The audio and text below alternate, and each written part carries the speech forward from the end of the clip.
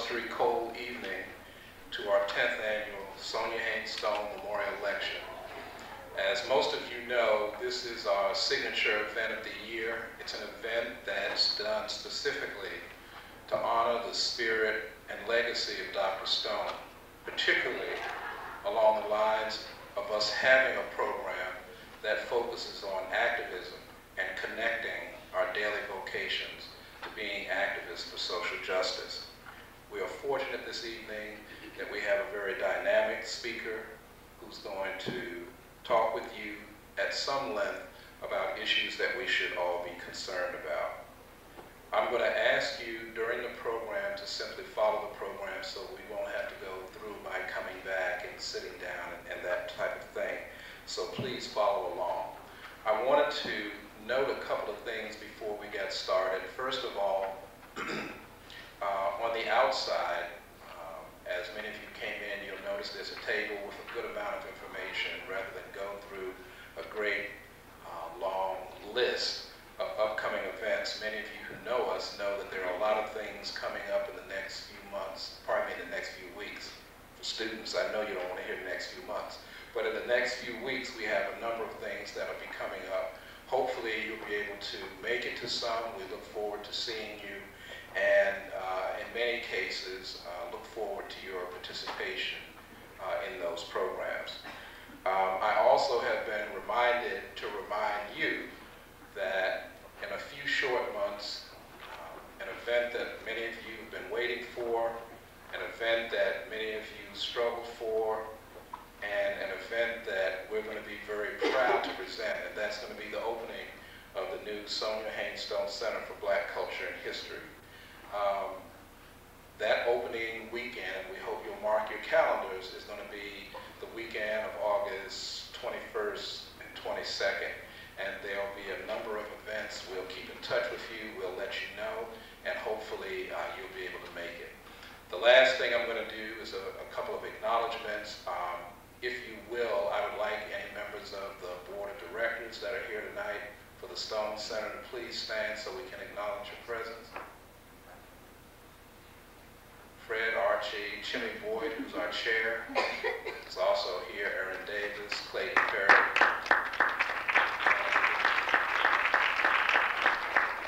I also wanted to recognize our staff. Some of you see their names but don't get an opportunity to see their faces. Please, if the staff will stand so we can recognize you as well.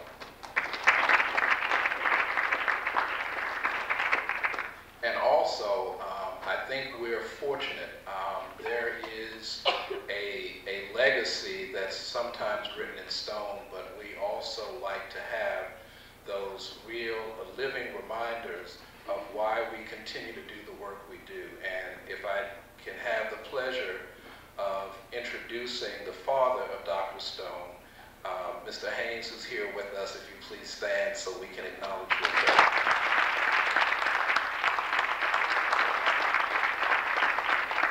We like to think of him as the father of the center, and we'll continue to do so. Yes, sir. I also want to acknowledge Robert Stone and his fiancée, Lynn Bolden, Dr. Stone's son.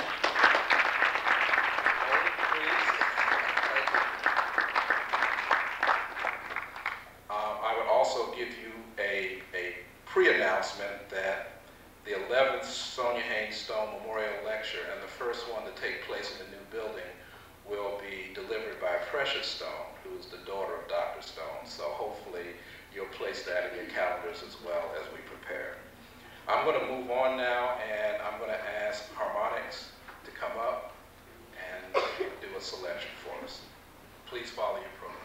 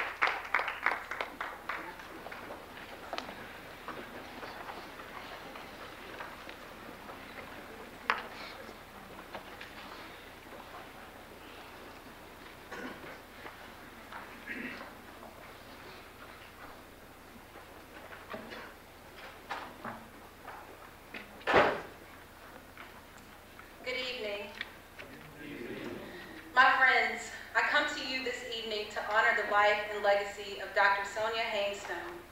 Dr. Ston was born in Chicago, Illinois on December 14, 1938. She earned her bachelor's degree in social science from Sarah Lawrence College, a master's degree in social work from Atlanta University, a master's degree in social and ethical philosophy from the University of Illinois at Chicago, and a doctoral degree in history and philosophy of education from Northwestern University. Dr. Ston taught at Northeastern Illinois University, serving as the assistant director and acting director of its Center for Inner City Studies in Chicago.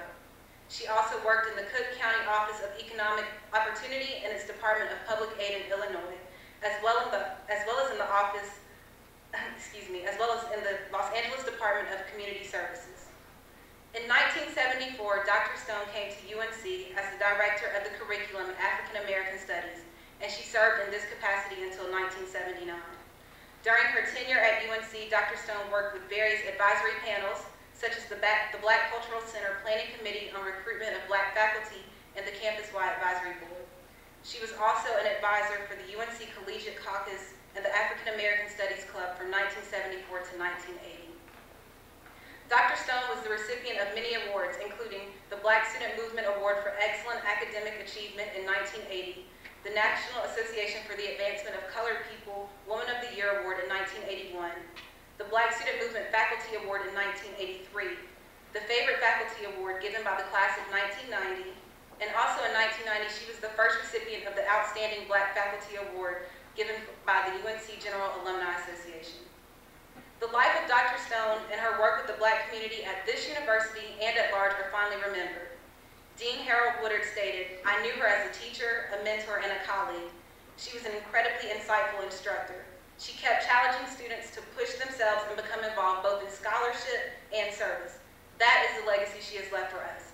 I hope in her memory that students dedicate themselves to the two things that she stood for, scholarship and service." Former director of the Sonja Haynes Ston Center for Black Culture and History, Margot Crawford, said of Dr. Ston, "She was a major spokesperson on campus and a social activist in the most powerful way. In the tradition of a Rosa Parks and a Harriet Tubman, she was a person who didn't just simply talk about solving the problems. She was a person who dedicated her life to strategizing and working toward solutions. She worked for the change and mission of opposing injustice to the last day of her life." When I think of Dr. Ston and the woman she was and the amazing legacy she left behind, I find it unfortunate that I was not given the opportunity to be blessed with her presence. My earliest recollection of Dr. Ston involves the Sonja Haynes Ston Center for Black Culture and History, where my mother enrolled me in the community program as a child, and I recall the wealth of knowledge and the sense of pride that the program gave me about being an African American woman in our society. As the university community stands at a turning point for African Americans with the opening of the Sonja Haynes Ston Center for Black Culture and History slated for the fall of 2004, I can honestly say that the life and legacy of Dr. Ston lives on. I once heard someone say in a movie, "Hope is a good thing, maybe even the best of things, and no good thing ever dies." Dr. Ston was a vibrant woman filled with a desire to be a positive change in this world, as well as a hope for the future. While she has physically left us, her hope lives on. May we continue to let her legacy and the hope that she has had surround us and encourage us.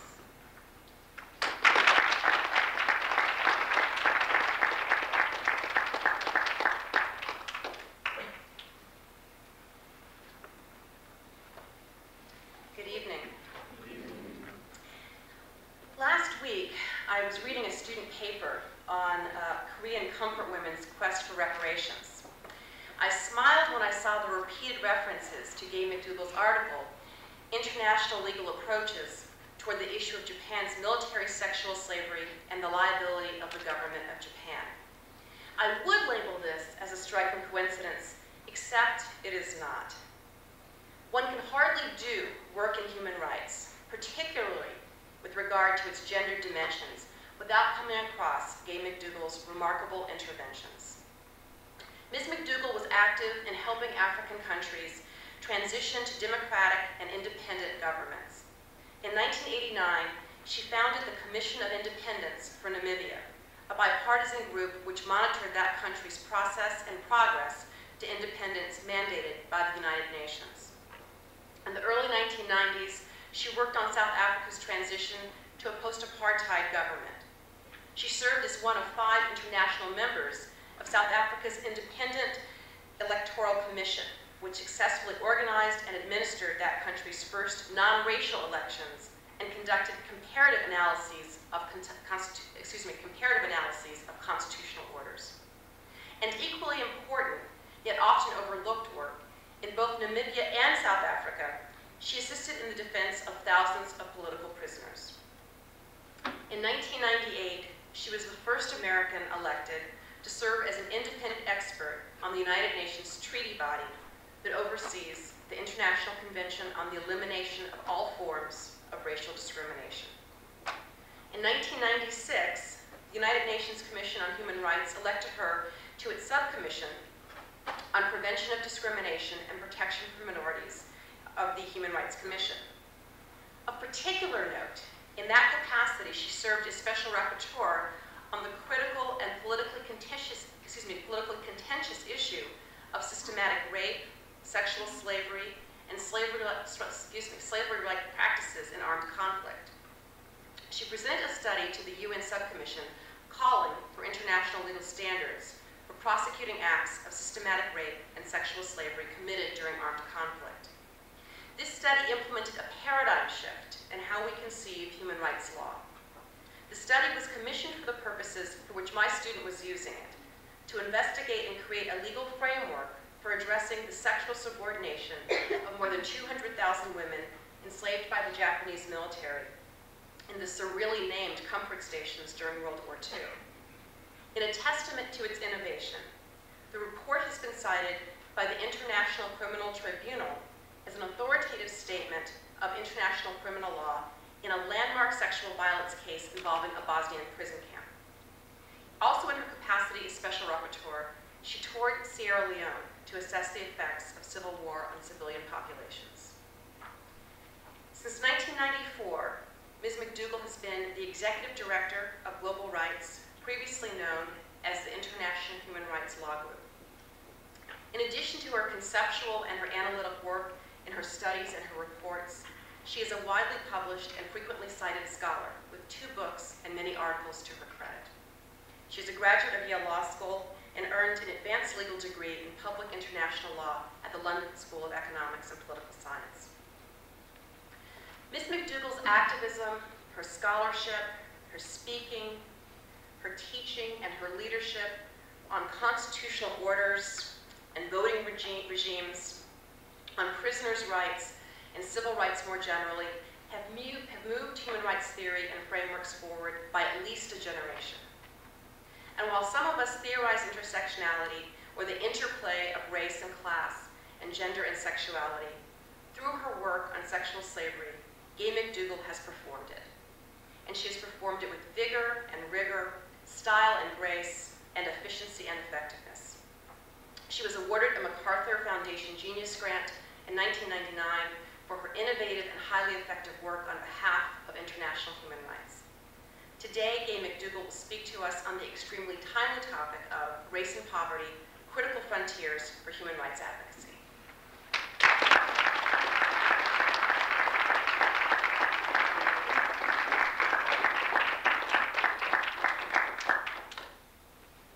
Well, thank you very much, Adrian, for that all too generous introduction. And thank you, Erin, for that wonderful remembrance of Sonja Haynes Ston. It really made me very proud to be able to be a part of this memorial of her work and her accomplishments. So I want to thank Erin for doing such a great job on that. It is certainly a fascinating time to be working in the field of human rights. Here we are in a new century, a new millennium. While the Cold War no longer dominates our vision of the world, nationalism,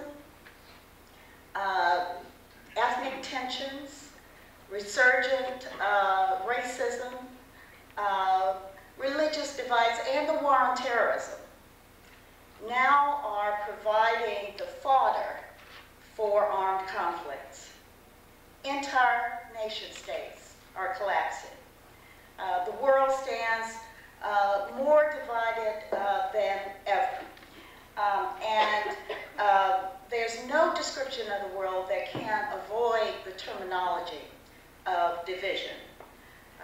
You have the world battle lines drawn between the haves and the have-nots, between the industrialized countries and the developing nations, between the North and the South, and now between the coalition forces and anybody suspected of being Islamic. And any casual assessment reveals that the masses of the poor, uneducated, exploited peoples of the world are black and brown and yellow, while those who dominate look very different. While the United Nations has grown in prominence, it is now, I think, taken on legitimately the role of the voice of the international community, and it plays a wide range of roles from peacekeeping to interim government. But still, American unilateralism has been able to undermine 50 years of international cooperation. And the attack on the UN headquarters in Baghdad may forever symbolize the crisis of faith in compacts for peace in the world. The embargo against Cuba, to my amazement, is still there. But the international community and human rights advocates as a whole are now reconsidering and reassessing the morality and the efficacy of sanctions. Pol Pot is dead, and efforts are underway to bring members of the Khmer Rouge to trial in Cambodia. Milosevic is on trial in The Hague. But at the same time, Charles Taylor, the former dictator of Liberia, has been given asylum in Nigeria. Apartheid, I'm very happy to say, is gone, and black South Africans have been enfranchised. But at the same time, here in the United States, 1.4 million black men have been disenfranchised because of the indiscriminate war on drugs. And women in countries all over the world are denied the right to make even the most fundamental of decisions about their own lives and their own bodies. This year we celebrate, and I'm very excited that I'm going to celebrate the 10th anniversary of the first free and fair and non-racial elections in South Africa. But at the same time, we are mourning the 10th anniversary of genocide in Rwanda. And while the U.S. government touts democracy as the only basis upon which it will give foreign assistance to a country, nevertheless, it plays a pivotal role in the ousting of a democratically elected president in Haiti. So during the last 10 years or so, we have actually seen many hard-fought victories in the worldwide human rights struggle. And we've seen some really terrible failures. And from these struggles, we have learned important lessons about the fundamental principles that are necessary to put in place to undergird a human rights culture. The universality of human rights, the principle of equality and non-discrimination, respect for the rule of law and an end to impunity, the rights of women, and the importance of economic, social, and cultural rights. We made some great strides in these areas, and yet there are great distances to go. And so tonight I just want to talk about 3 areas that I really think are very crucial as we look forward at this new century that we're in. Number 1, the issue of poverty, which right now is being driven by the forces of economic globalization. Number 2, racism, and in this I mean ethnic discrimination as well. And number 3, discrimination against women. Here are some important questions. Does a homeless man have a right to housing? Does a pregnant woman have a right to prenatal health care? Do the 29 million people in Africa who will die of HIV/AIDS have a right to life-sustaining drugs that they cannot afford?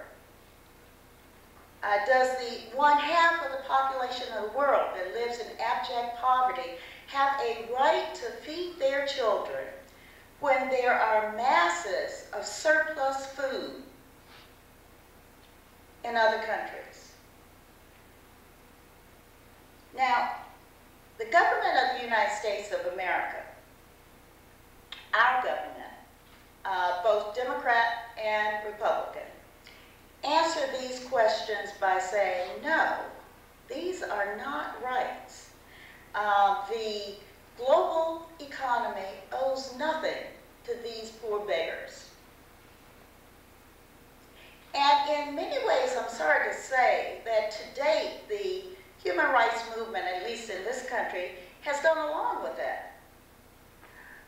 We've been very good at protesting the jailing of political prisoners in other countries, or the denial of the right to vote, or even the death penalty. I mean, we've been good at focusing our efforts on denouncing abuses committed by repressive regimes around the world. And we've been very successful in many cases in this.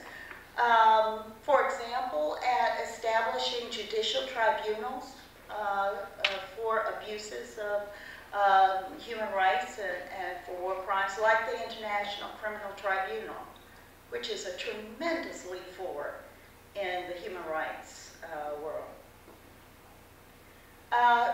So we've been very comfortable at advocating for civil and political rights. But we've been very negligent. And actually, we've been near refusing to acknowledge or to protect and enforce economic and social rights. And these are the rights that are most centrally involved, abused, in the process of economic globalization. What's clear to me is that if we are to become, as we must, effective countervailing forces for economic globalization, then we've got to take on some new tactics here. Poverty is a global problem of huge, huge proportions. Of the 6 billion people alive in the world today, 2.8 a day.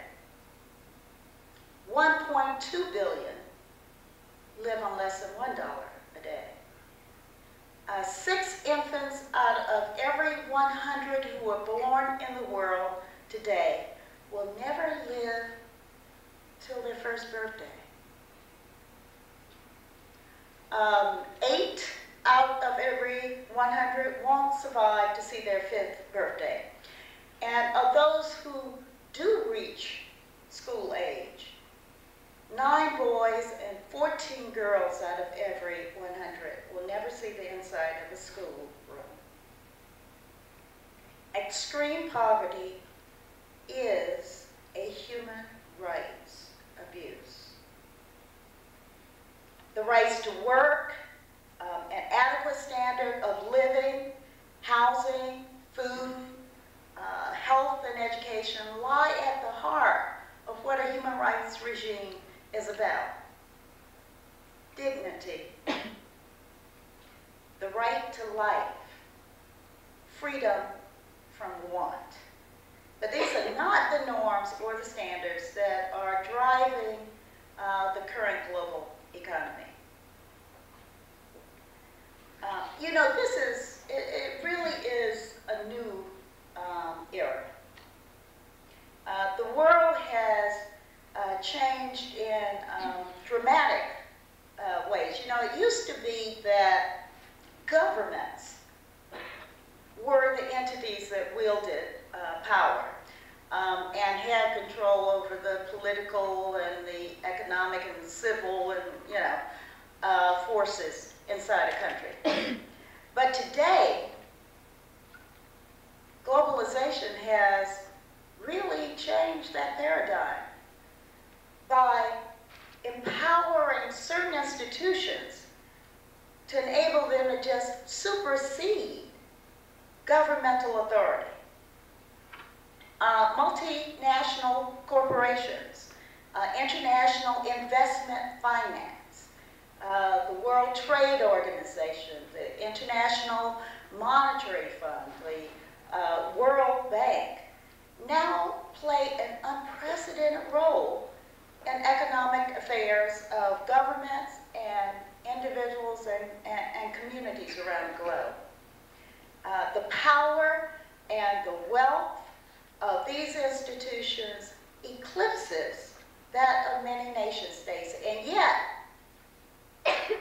they are under no obligation to protect the rights of the people in those countries.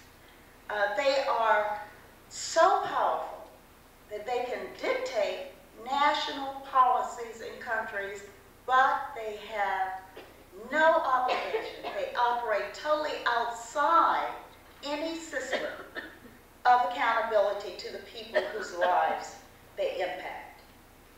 This is a problem. So the human rights movement has got to develop new methods to hold these powerful global actors responsible for the protection of fundamental rights.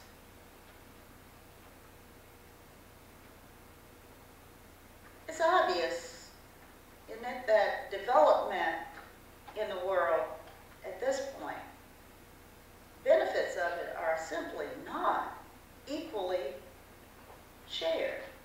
The economic and the political and the cultural dominance of North America and Europe are being maintained, but at the expense of countries and peoples in the other part of the world.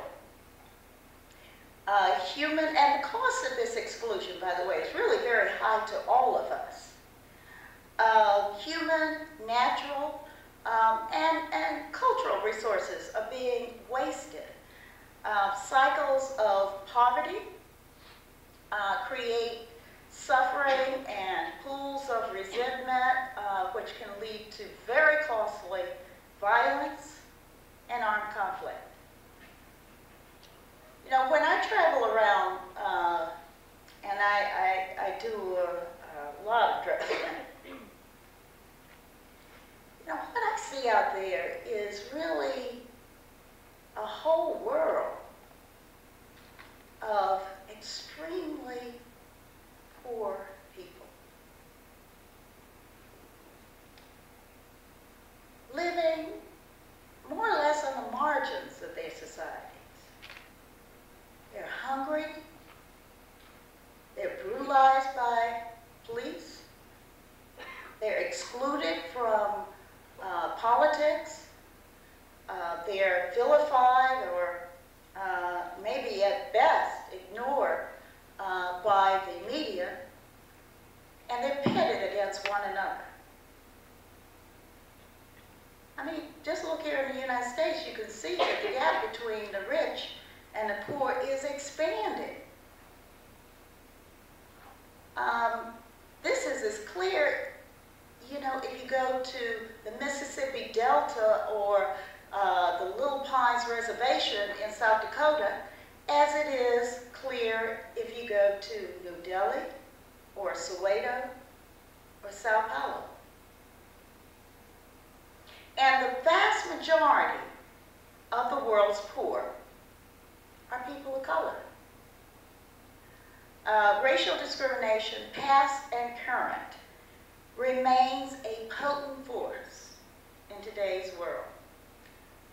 The racial tragedies of the past, the transatlantic slave trade, the conquer of indigenous peoples, colonialism, well, they've established patterns of racist exploitation that still demarcate the global fault lines that divide the benefits of economic globalization from the dregs of globalization, the winners from the losers, the rich from the poor, the North from the South. It's still the map of economic domination in the world. So it's further entrenching these historical patterns while it creates some new patterns all its own. In many countries, racism is both cause and effect of underlying socioeconomic inequalities. Groups that face racial discrimination are denied access to land, to wealth, employment, education, health, social sciences, social services, law enforcement protection, and protection of their environment. And when I talk about this, I fully include indigenous peoples because they are submitted to gross and systematic discrimination every place in the world. And xenophobia and discrimination against immigrants is increasingly widespread in the northern countries. Phrases like restricted immigration policies, aliens, migrants are today's code words for racist views everywhere. So it's clear to me that race and poverty are inextricably linked. We cannot address the problems of the global economy without tackling the reality of racism, racial discrimination, and xenophobia. And there's also a striking intersection between race, world poverty, and gender.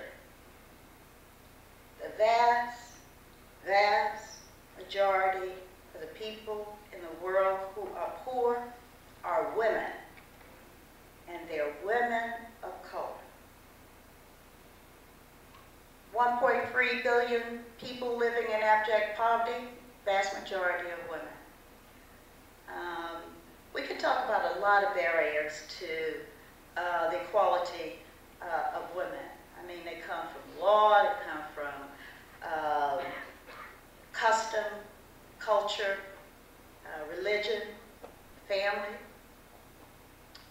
They're imposed by national policies or international institutions like the World Bank, the IMF, structural adjustment policies. You've, I'm sure, heard this a million times. Many of the rights that are violated against women grow out of attempts to control them in their families, in their communities, in their cultures. But it is so much more effective. In fact, it is the linchpin of effectiveness of this control, that women do not have economic options of their own. And, you know, the other thing is that when you wind up a woman, a poor woman of a racial minority, I can't tell you how lowly you are regarded in some cultures. And so much so that violence against you is accepted with impunity, accepted by everybody, including your family. I mean, honor killings, dowry killings, domestic violence. I really can't give you the full sense of how lowly women of color are considered in many countries. So, when I think of the challenges of this new century in securing human rights, I think about race, I think about gender, and I think about the forces of globalization, economic globalization. I think about finding a way to bring the human rights movement to the service of those who will be leading the struggle in this new era. And they will be the victims of the past era.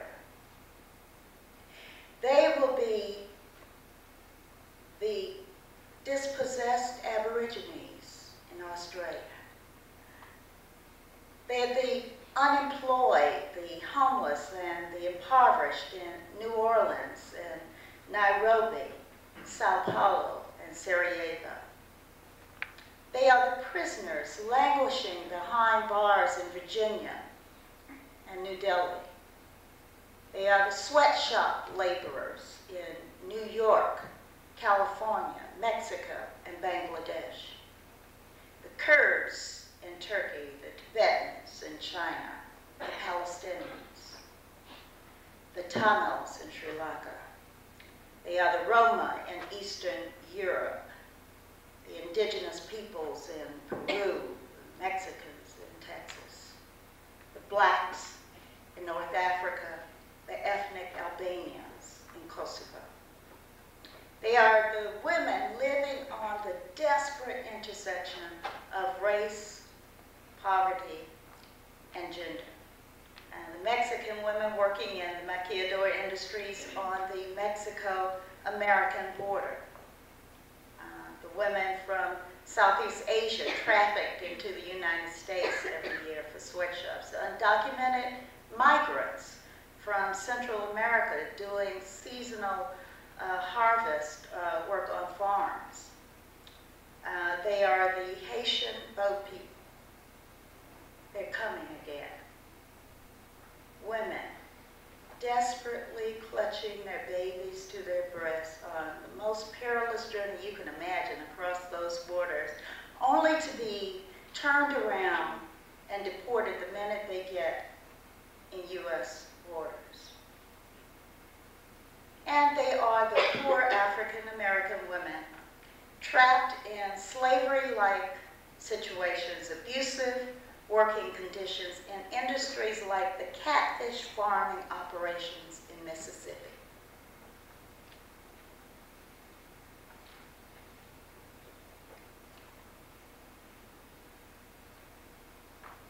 The reality of our times is that there is no longer a dividing line between the foreign and the domestic.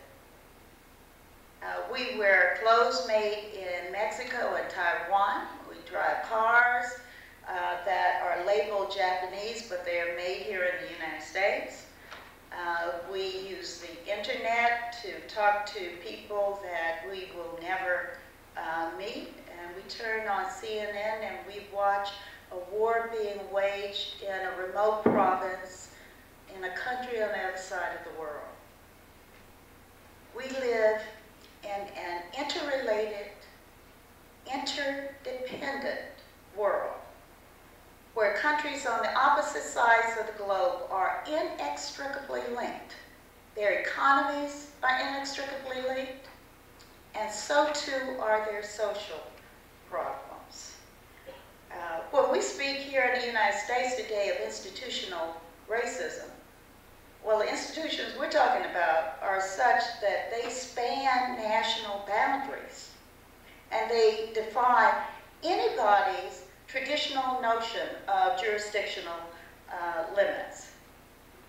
There is no way today that transnational corporations or these gigantic institutional investors can be regulated by any one country's civil rights laws. There is no way that social problems like racial discrimination or gender discrimination or poverty can be dealt with in any one country without reference to the global context in which they are arising. To do human rights work in this century effectively, we have got to find ways to unite across borders and across identities. We have got to find effective ways to form global networks with activists facing similar problems in their own countries. We've got to devise innovative, transnational strategies to put in check the negative aspects of globalization and to impose a human rights framework to shape globalization into a force for equality. This is not going to be an easy task. But it is incumbent on all of us to take on this task, to raise a new voice in national and international debates and discourse for a sane and a humane global policy.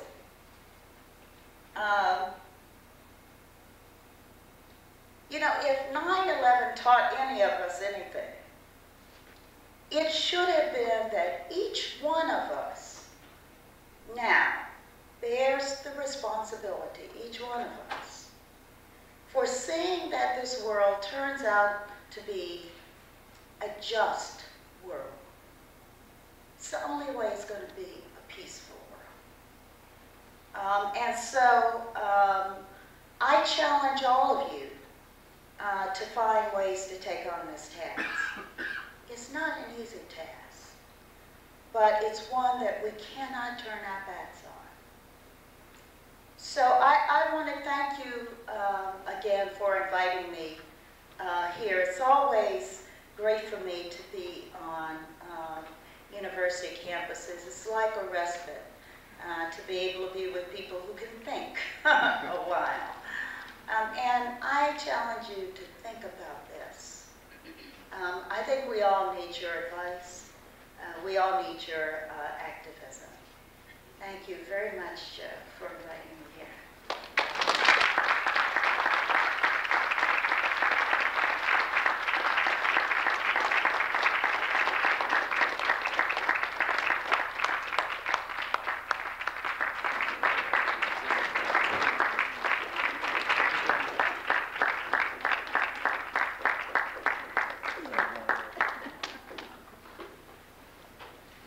On behalf of a very grateful university community,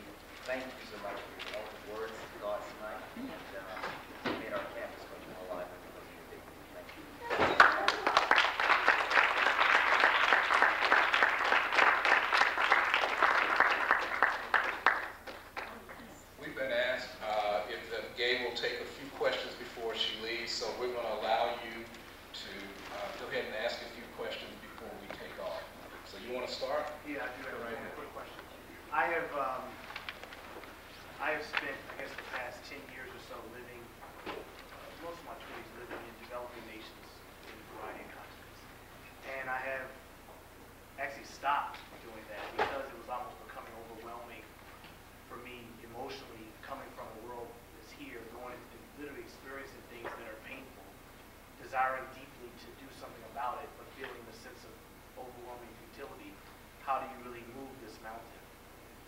So I guess my question is beyond awareness, which I think is, you know, if you could just tell one more person the truth about something or some pain, you've done something to hopefully alleviate it. But beyond just simple awareness, you know, in some sense I hear in your speech that, I mean, your comments is that we're talking about a paradigm shift that's needed, like the way we think about rights, the way we think about what are people's inherent rights versus a privilege or versus what you can take with force or might, and those who have and those who have not are based on who are mighty and who are not. At some point beyond that, how do you, and I heard you speak about networks and coalitions, et cetera. At some level, I felt like, and I was sort of inspired in New York State Senate election with Hillary Clinton winning at the last second, like out of nowhere, she whooped this, you know, guy by 1 million votes, and they looked at her, who voted for her?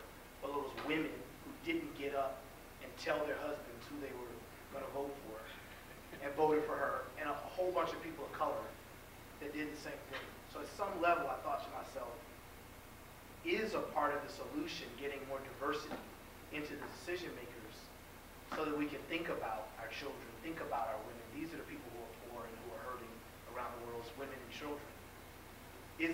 Is some of the solution using this democracy that we're building all these bombs to protect, actually using it locally or domestically, if you will, to get more voices, more players, more people that are different than the typical, you know, Democrat and Republican. What's the same about it is usually it's white men having a conversation about everybody else and what all happened.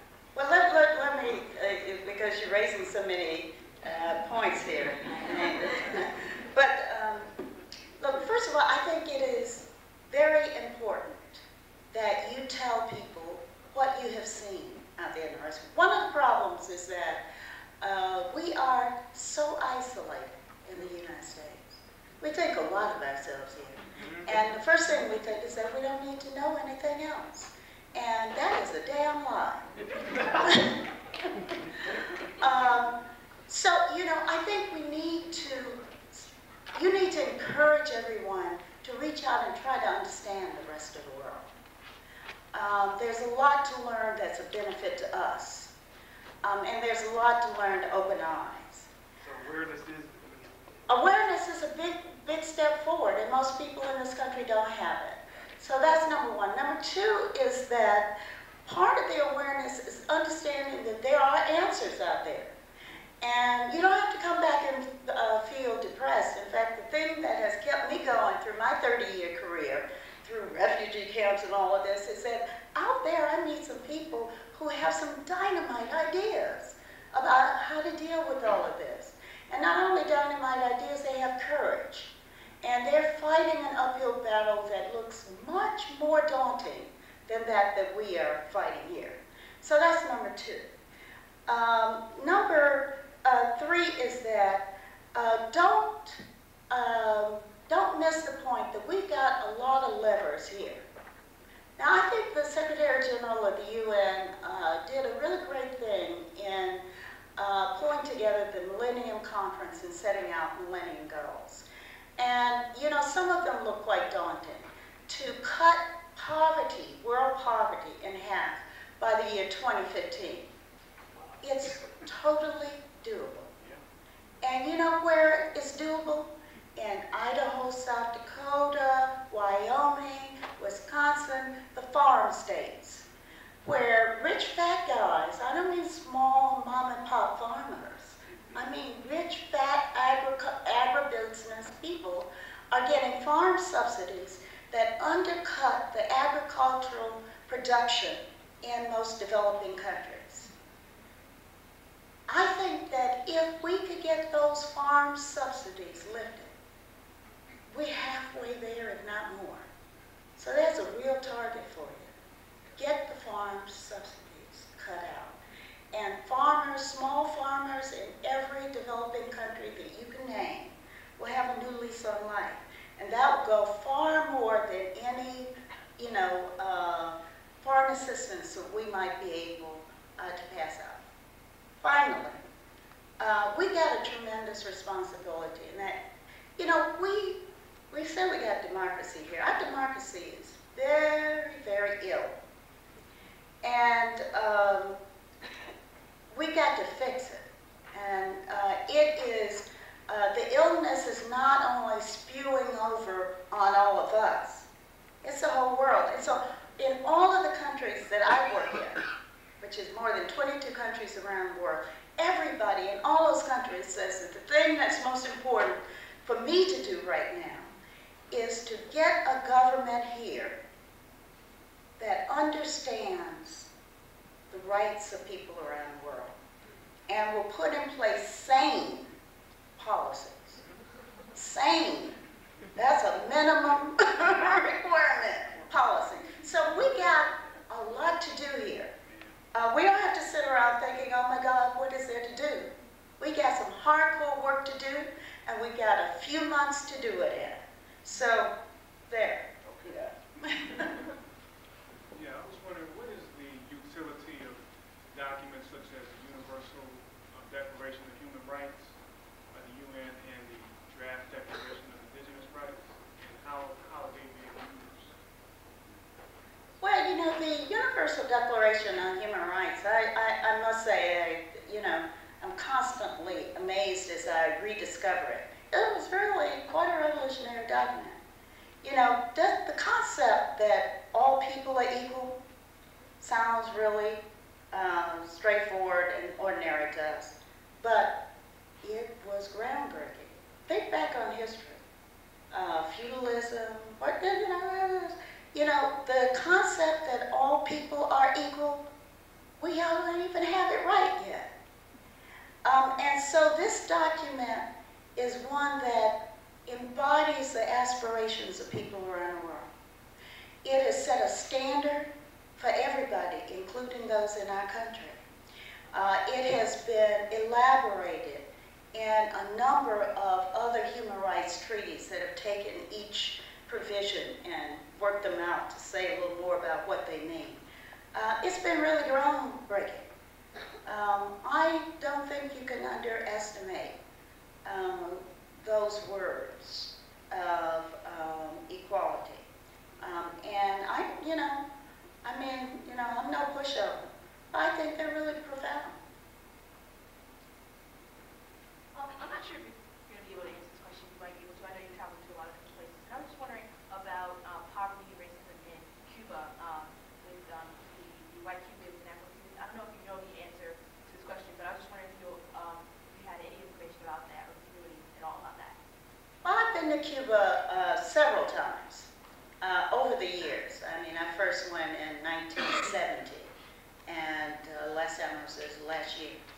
And, Cuba is an extraordinary place. It's not a perfect place, but it's extraordinary in that it has tried, I see you back there, I'll call you next. It's tried, it's tried hard to address some issues that we hear, that our governing forces have said they don't want to address.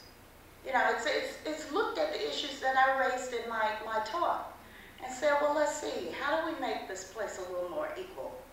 How do we get rid of, want, or how do we close the gap between rich and poor? And how do we deal with racism, which was, rampant? And, how do we deal with the need for health care? And in those areas, it's made great strides. Now, it's been very constrained because it was considered very threatening, these ideas. It played out in the Cold War. But if you go to Cuba, you'll see now basically a black nation. And while I won't say that racism or racial differences have been totally wiped out, I will say that they've had a very good chance at it. And they've been alert to it. That's been their goal. And I think that takes a long way. They struggled. They made mistakes. Their mistakes have not been greater than ours. Just different. Yes, ma'am. Today,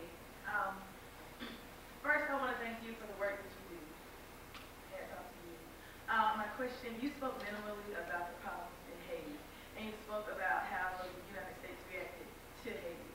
And in a way, the United States put Haiti in the situation it was in a long time ago with like just different stuff that we did. And Haiti held ships for us in like World War II. And Haiti was like one of the first countries to sign up to the UN, and a lot of people are not going to the aid of Haiti.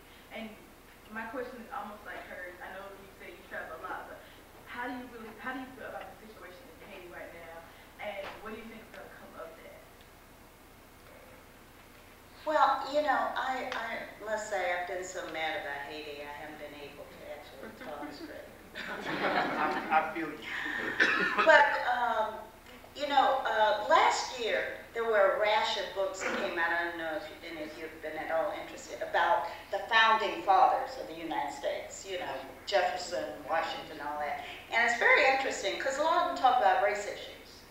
And it's very interesting that when you read those, there's always a little bit about, you know, because Haiti became independent then. And Jefferson, his position was that, you know, sort of, he will do anything possible to keep an independent Haiti from being a success. Because it might, you know, Jefferson, lots of slaves, all of the founding fathers had them. The idea of riling up, you know, the slave economy here with issues of independence was not something that Jefferson, you know, the man that wrote our Bill of Rights, our Declaration of Independence, could tolerate. You know, the thing about Haiti is that Haiti, you know, success of Haiti has never been in any other country's self-interest. No, you know, nobody has found, even the other countries in the Caribbean and Latin America. So it's had a very difficult 200 and more years. I think that, you know, the cutting off of the aid to Haiti in the end of beginning of 2001 was a death knell for Aristide. And I don't actually have a brief for Aristide. I think it's still to be examined how he dealt with, you know, the power that came to him. I think it's still very important that we look at that as a separate issue because there are some issues there. But nevertheless, you know, our country has this big policy about democracy around the world. And it claims that it will support democracy, it will even invade countries to establish it. And here is the United States, virtually ousted, you know, a democratically elected, certified by them to be democratically elected president. And it just is unacceptable. It's unacceptable. So that's what I think about it. In your speech, and just recently, you mentioned the United States' hypocritical position on democracy.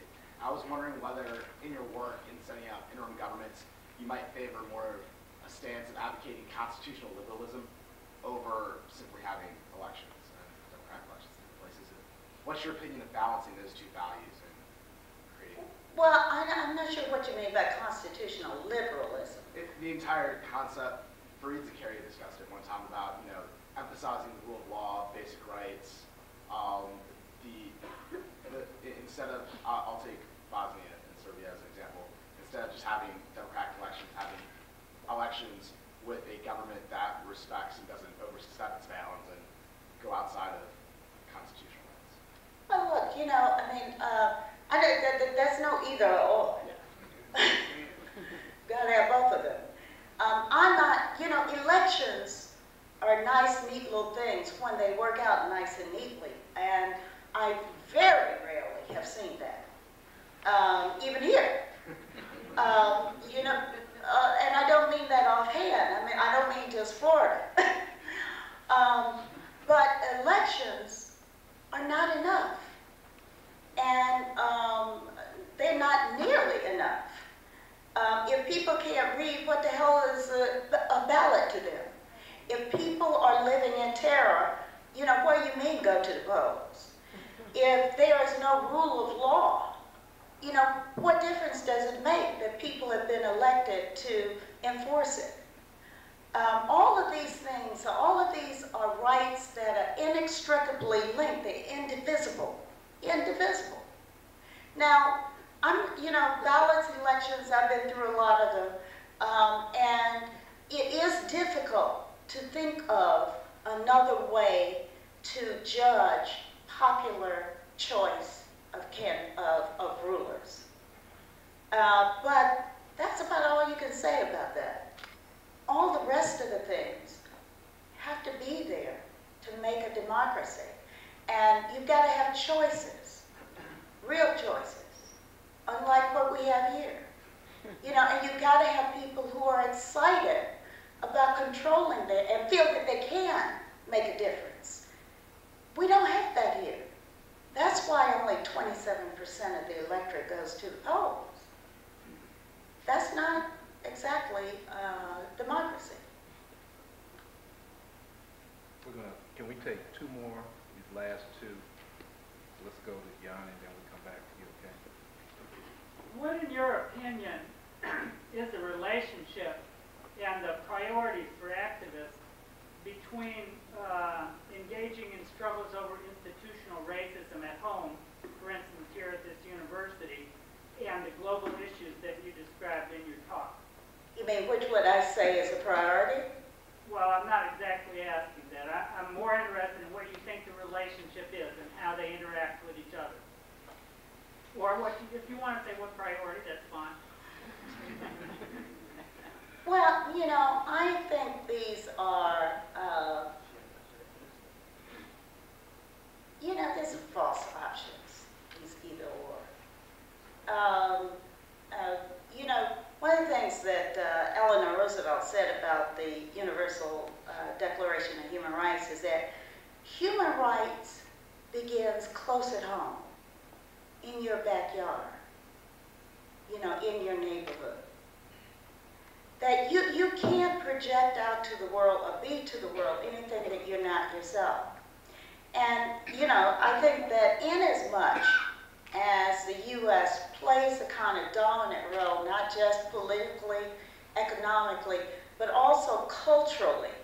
And when I say culturally, I mean like academic institutions of thought, etc.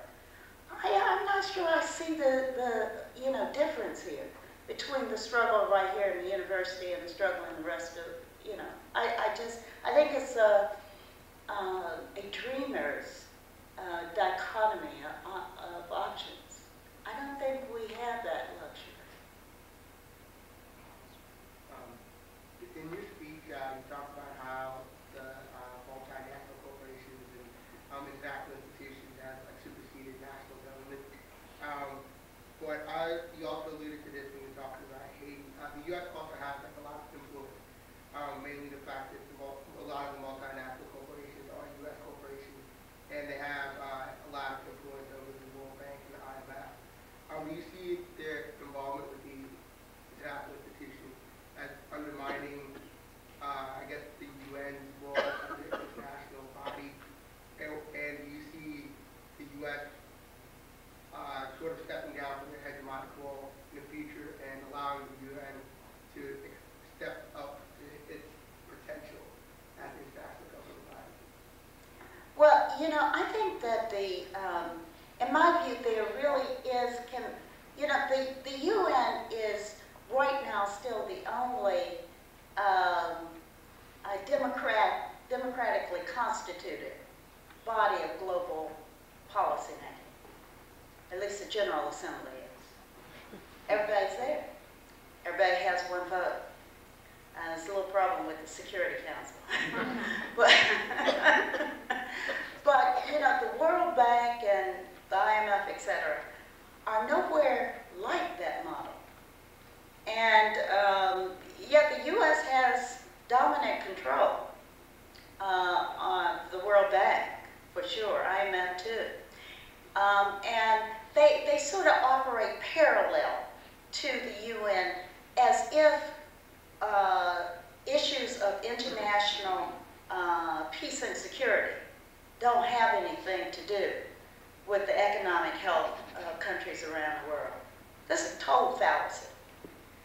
Jim Wolfenson is as powerful in the breakdown of how countries survive and live and all as any other person, certainly than Kofi Annan. So it is. I think that the power of the World Bank, IMF, and these international financial institutions are going to have to be put in check in some way by a more democratically constituted body that doesn't just represent wealth, but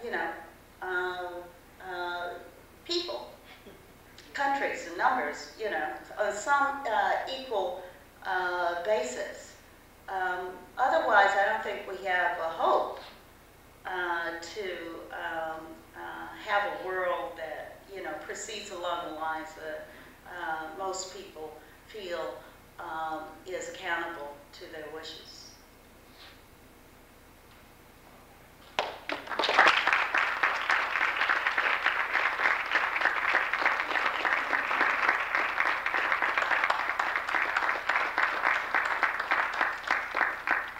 Well, we certainly want to thank you. A lot of you all, probably before some of you were born, we can think back even 20 years ago to what Gabe was doing on March 16th, 20 years ago.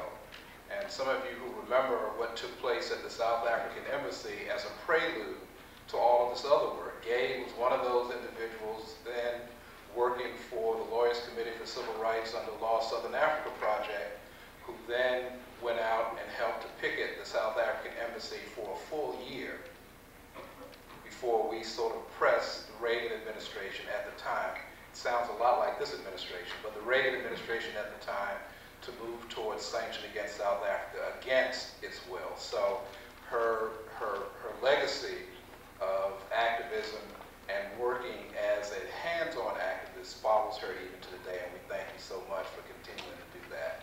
I also want to acknowledge each and every one of you again for coming out tonight, for joining us, for in many ways witnessing to this notion that human rights is something that is part of the legacy of Dr. Stone, and we hope as a center to try to continue that. Once again, thank you. We hope to see you at our programs coming up.